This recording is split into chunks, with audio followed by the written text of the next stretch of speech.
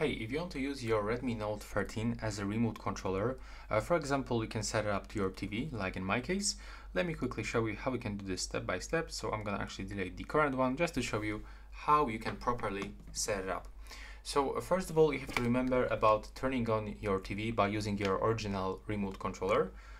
And now you have to click to add remote and select the TV. Now from this, you have to select your TV brand. So in my case, I'm using the LG TV, so I have to just click here.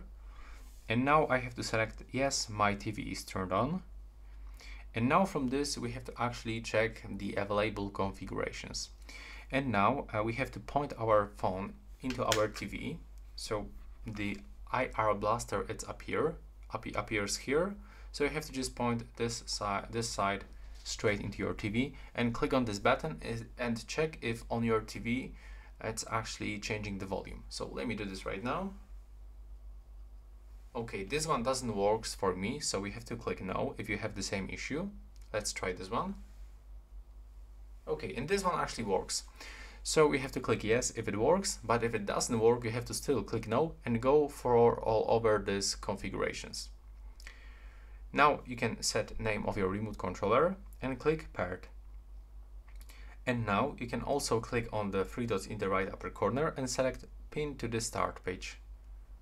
And now let's take a look. Okay, we actually cannot find it on the home screen, but when you go right here and open it, it will be visible here on the Mi remote. So as you can see, it appears on this first page on the Mi application. And that's how we can do this. Right now, please subscribe.